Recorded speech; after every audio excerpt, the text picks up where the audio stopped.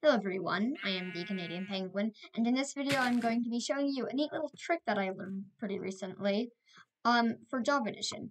Now, some of you who play Bedrock might be familiar with the fact that you have to double tap, you can double tap W to sprint while flying, but on Java you couldn't do this, except I've just figured out how you can. So, as you can see here, I am sprinting while flying. Now, this is super duper easy to do.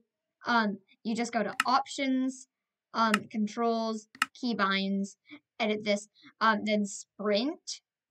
You make it whatever key you want, but for me it's left control. I think that's the default because I haven't messed around with it. But you hold that and W, and then it makes you sprint while flying. So just really cool, neat trick that I found recently. This is going to be it for the video. Just wanted to make it a short one. I hope you learned something, and goodbye.